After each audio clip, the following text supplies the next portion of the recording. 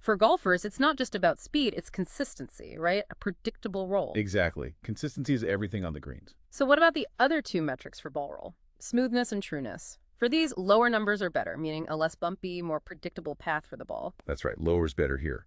The report stated that treatments 1, 2, 4, 6, and 7 showed the best smoothness results. And the trueness results were very similar, again highlighting treatments 1, 2, 4, 6, and 7 as the top performers. To give some examples, treatment 1 had a smoothness score of 1.61 and trueness of 0.52.